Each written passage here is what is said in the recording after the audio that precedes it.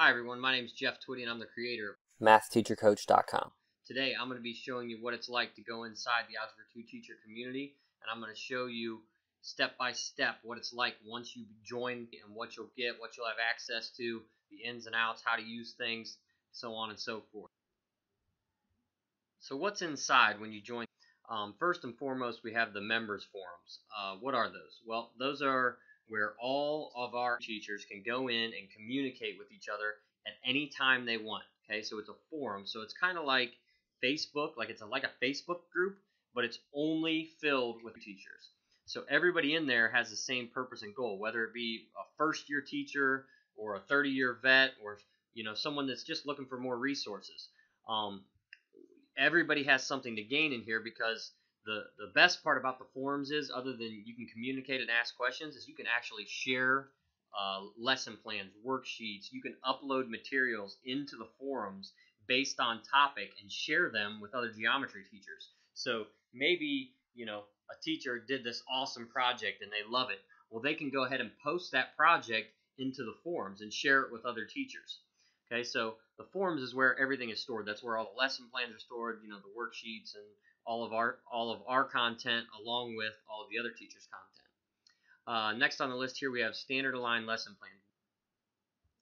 So if you're a first-year teacher, you can go in here and have your lesson plans already done for you in the order that they need to be in, Common Core aligned, so they're already lined up with the standards. You don't have to do anything other than teach the lessons. Okay, so now I can go back to when I first started teaching. The worst part of the first 3 years was having to create everything. Well, you don't have to do that. We created everything for you. All you have to do is show up and teach. So no more wasted time, after school where you're missing time with your kids, your family, your friends. Everything is already in here ready for you to go. And we're going to go through, I'm going to take you inside the forums and show you what those look like a little bit later, what our stuff looks like, what you can expect, and so on. Each lesson includes online activities. So we give you multiple online activities for each lesson. So it's broken down into units and then lessons, sub-lessons. And in those sub-lessons, we have videos for every lesson. So if you have a sub, you just put a note to your sub with the link. Push play on this. This is going to teach my lesson for me. Online activities. These are things that kids can do on their iPads or laptops, or if you have a class set or you have to take them to a computer lab, they can do it on their phones. There's so many different ways to use technology, and we give you tons of different online activities to do with your class. We give you a slideshow presentation for each lesson. So this is going to be an editable. Okay, so if you need to add or change or remove something, or maybe you're teaching an inclusion class, or maybe you have an AP algebra 2 class. You can go ahead and rearrange and change anything that you want in any of these, because we actually give you the PowerPoint presentation file itself, and then we also put them in there as PDFs too, to be quicker. So if all you want to do is use our stuff and follow it as is and never change anything, that's fine too. So we give you the PDF where you can just push play. We give you a bell work activity for each lesson. What is the bell work activity? This is a few questions or a short assignment that the kids can do while they're walking in the door, while you're taking attendance, waiting for the bell to ring, something they can turn in right at the beginning of class. All of our bell works are based on the previous day's lesson. So they can come in, answer those few questions, and before class even starts, as they're handing them in, you can see what they're doing right, what they're doing wrong, how well did they master the material from the day before. We give you all of those for every lesson. The guided notes, okay, so guided notes, they're aligned with your slideshow presentation. So you're going to pass out the guided notes to the students, and we also give you a teacher's edition of the guided notes with all of the answers and everything pre-filled, obviously. But you're going to pass out the student edition of the guided notes, and it's going to follow along with the slideshow presentation. So they're going to go through the examples that you're going through with the PowerPoint. Everything is lined up. The graphic organizers. Some lessons call for them, some don't. If it calls for a graphic organizer, it's in there. Okay, so this is just something to help kids with mastery on the content. Fillable graphic organizers that you can use in class. Every lesson obviously comes with a homework or class assignment. These are 10 to 15, 20 questions, somewhere in there, depending on the difficulty of the content, where you're going to be able to pass these out to your students, and they can do them. You can send them the PDF version through Google Classroom, which If you don't know how to use Google Classroom or don't use Google Classroom, that's fine too. Um, we can show you inside the forums how to put the PDF into Google Classroom, where your kids can just literally write on their iPad or their phone or whatever, and you can eliminate the paper completely. So this can be completely digital, or you can print these out and actually use them. Again, everything's also editable. So if you want to take off some of the harder questions for your lower level students, or you want to add some questions of your own at the end, which you shouldn't need to do that because our assignments go from easy to hard down the page. So if you want to leave those difficult questions on there, that's fine. Okay, so with all of the accommodations that we have to meet as teachers, with every kid's got their own little set of guidelines that we have to follow as far to how to implement things for them in the classroom and make those adjustments. It's so easy to do because everything is customizable. The daily short exit quizzes, these are between 3 and 5 questions right at the end of class. So you can give them these questions, they do them, they turn them in, and as the bell's ringing, you can already see what they're going to need to work on the next day. Maybe you need to go in and add a question to the bell work on the next day, which is easy to do because, again, they're customizable. Or you need to take one off because you feel they already mastered this material. Maybe they don't need to review it again and waste time doing that. That's what these short exit quizzes are for. So these are just like regular quizzes. They're going to take them, turn them in, and again, you can do any of this in Google Classroom. You can do any of this printing it on paper. You can do any of this on an iPad if you have iPads at your school.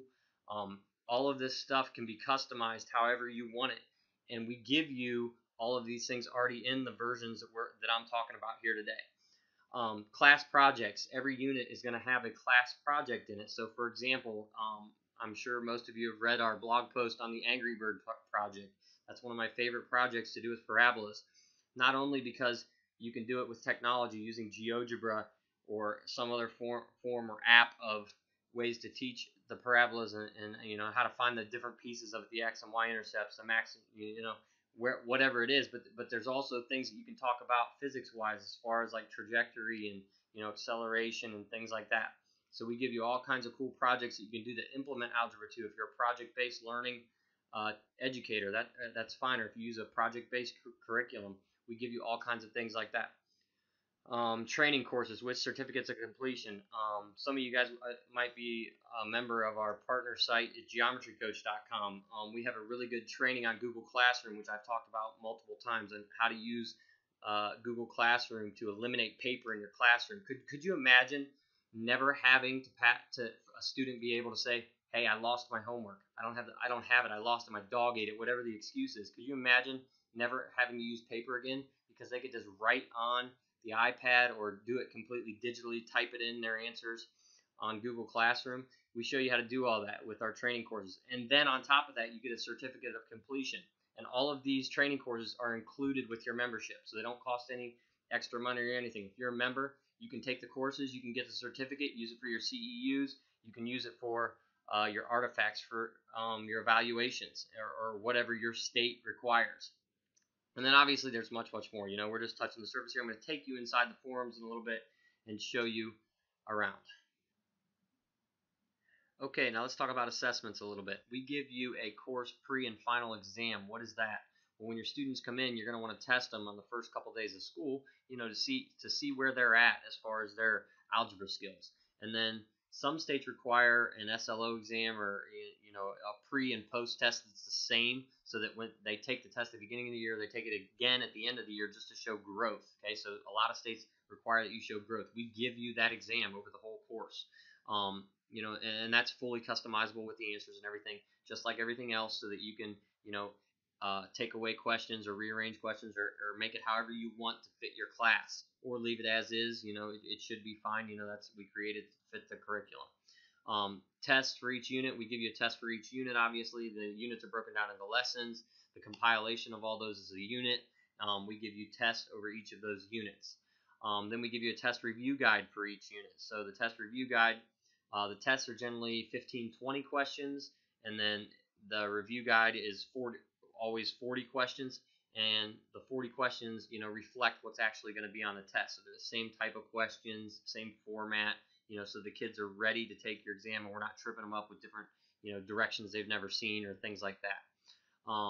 Again, that's fully customizable too. Daily exit quizzes, we already talked about those a little bit. Those are the exit slips, so we give you those for every day. Your daily assignment, projects, all kinds of things. Basically, if you need it or it could be used to teach Algebra 2 or to help your students master it, we give you so much stuff that you're going to have options every day. So you can keep your class spontaneous. You can do things the same way every day. You can have a routine, but then it's always good to get off that routine a little bit. We give you options with the online activities. One day they could go to the computer lab or use their iPads or whatever it is, and they could go on there and you do one of these online activities where maybe they watch a couple videos and they then take a quiz that they have to pass in order to get credit for that quiz or whatever. But we give you so many different things. If you have a sub, we give you things that are laid out so, simple that it doesn't matter if the sub knows anything about algebra or not. They can lead the discussion with your class because we give you video lessons of the lesson actually being taught by a real teacher. We give you videos for that, so the sub can push play. They can pass out the guided notes. They can actually go through with the students and learn it at the same time as them. So maybe you just have, maybe it's a day where you have a lot of papers to grade, or you have a student teacher, or whatever the reason may be. Maybe you just have to leave for one period. We give you things that will help whoever's replacing you, or even if you're in the room, we give you things to help you get through that day when it's crammed for time, or you just need a minute to get something done. We give you things. They'll always have something to do. You don't have to create anything. We give all of it to you. And next we have performance tasks. Okay, all of our lessons we told you are Common Core standard aligned. We give you the actual standard in the lesson plan where you can click on it and it'll take you to the Common Core website and show you exactly where it's found. Every school has different requirements as far as turning in their lesson plans and what you have to do with this and that. It's all editable, so anything that you need to change to fit your mold of your school is going to be so easy to do because everything in these lesson plans is clickable links so that you can just go to what you need to go to. We do all of this. All of our lessons are meant to be able to be done with or without technology. What do I mean by that? I mean, if you take our course on Google Classroom and you decide to go paperless in your classroom, which I've been doing for 2 years now, my students do not use paper. We have iPads at our school, and all of the lessons are done through Google Classroom. I can communicate with my kids at all times with my cell phones whenever they have questions. That can be a good or a bad thing, but I set the guidelines at the beginning of the year, and the students know what they can and cannot do, and there's no more excuses for why your homework didn't get turned in. I can help them with it as they're doing it with live Google Docs and things like that. So there's just all this stuff that we give you, and any way we can make your life easier, we want to do it. And that's what's great about the forums. If there's something you guys want to see, all you have to do is bring it up in the forums, and we make it appear. It's created. Our MathTeacherCoach.com site has grown so big now that we have other teachers communicating with each other in there, to the point where we have older veteran teachers mentoring younger first-year teachers, helping them, giving them resources or tips and tricks and things like that, classroom management stuff. So it's really turned into an awesome thing, and that's what's going to happen inside the Algebra 2 Coach community too. All right, now let's talk about the resources that we give you. We already talked about the in-class activities, the homework sheets, the presentations, all the technology activities, the project layouts, rubrics, everything that we give you. You literally have to create nothing. We've told you that, okay? But on top of that, the resource that we give you back the most is your time, okay? You don't have to create anything anymore, so you can spend your free time, with your family and your friends. You don't have to be stressing on Sunday night. Oh, what am I going to do for my lesson plans tomorrow? What are we going to do? Is everything ready? That I make copies of everything? No, there's no more of that. Your time, your most valuable resource, is what we're going to give you back. Your peace of mind and time with those that you love. Okay? There's no better resource that we could give you. All right, now the forums that we mentioned at the beginning. I'm gonna actually, after this slide here, I'm gonna take you inside the actual forums and kind of show you what they look like. I'm gonna show you. I'm not gonna go into too much detail because once you join, we have a welcome video and videos that show you exactly how to do everything, what every button does, where to find things, how to upload files, all that stuff. That stuff will be, we'll show you how to do that once you become a member. What I'm just going to do is I'm going to show you the basics of what you're going to see when you get inside. We have an online community, quick feedback. And, to be honest with you, the MathTeacherCoach.com website forums have got so big that by quick feedback, there's usually another teacher inside the forums that will respond and answer the question before we ever even get to see it, because there's so many people in there now. And again, they're all geometry teachers, so when a new teacher asks a question, it gets answered fast. So, we have all kinds of shared resources. We just talked about you can upload your own. You can save all of our stuff as Google Docs or Word documents. So if you want it as a Google Doc where you can share it with your class. So one of the things that I like to do every once in a while is I'll take one of the resources from geometry class, the geometry site. I will put it into a Google Doc that I share with my class. Okay, and my entire class. So I may split them up into groups. The groups can do individual problems, and it's really cool because I can project it up onto my smart board, and as the students are answering the questions, showing their work, writing on it, writing in that Google Doc, typing in that Google Doc, it live streams up onto the screen, and everyone in the class can see what those students are doing. So just another cool resource. Everything's customizable. We told you that multiple times throughout this. That's awesome, because with all the accommodations we have to make with IEPs and our inclusion classes and everything now as teachers, it's better safe than sorry. So we can make everything completely editable to meet your students' needs. Both Word and PDF formats, we give you everything in both formats, like we told you before. And everything is Google Classroom ready. Obviously, I use all of our lessons in my own class. So, I only use Google Classroom. My students do not use paper, and we show you how to do that as well. Okay, so let's take a look inside the forums here.